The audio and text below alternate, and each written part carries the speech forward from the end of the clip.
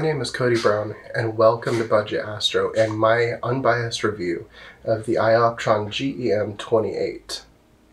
I purchased this mount several months back and have had plenty of time to use it.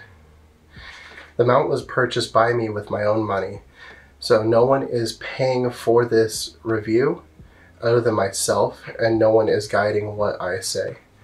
So please believe me when I say this is completely unbiased. The iOptron GEM28 has a 28-pound capacity, while the mount head only weighs 10 pounds, which makes it extremely portable for the size of the mount.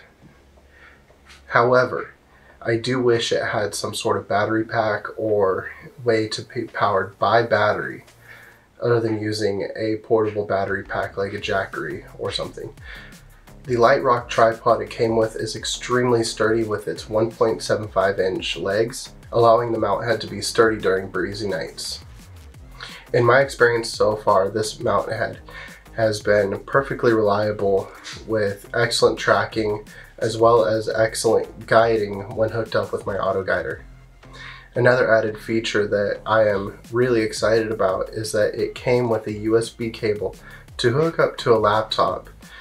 And if you happen to be looking for one of these, I highly recommend getting the one pre-equipped with the iOptron iPolar. It makes polar alignment a breeze. You don't have to bend down, look through the polar scope.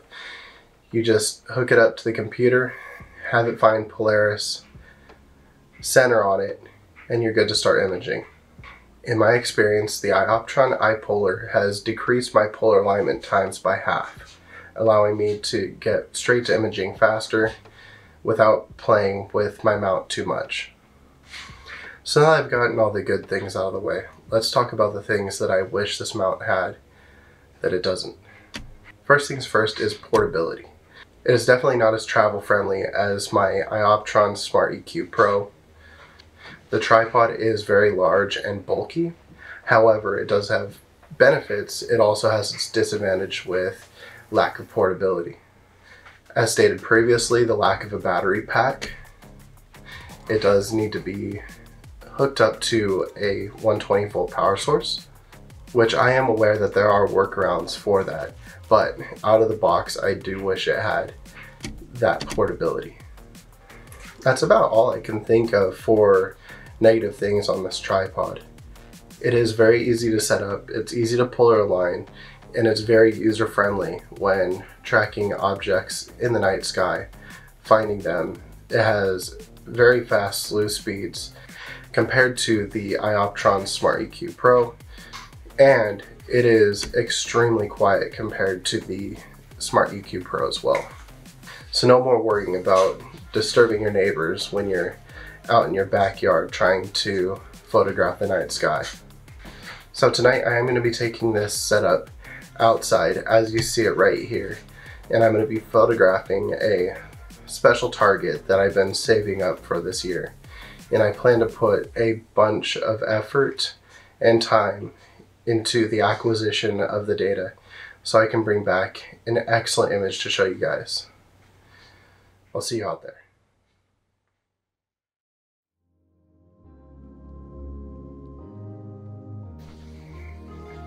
Tonight I will be shooting the Crescent Nebula. It's located about 5,000 light years away from us, and it's about 25 light years wide.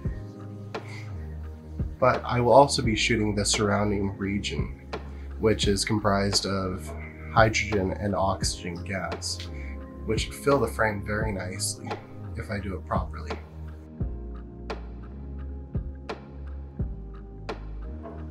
I will be shooting in 10-minute long exposures tonight, which is the longest I've ever attempted. I am doing this in hopes to capture deeper than I have ever captured before, capture more faint nebulosity than I ever have.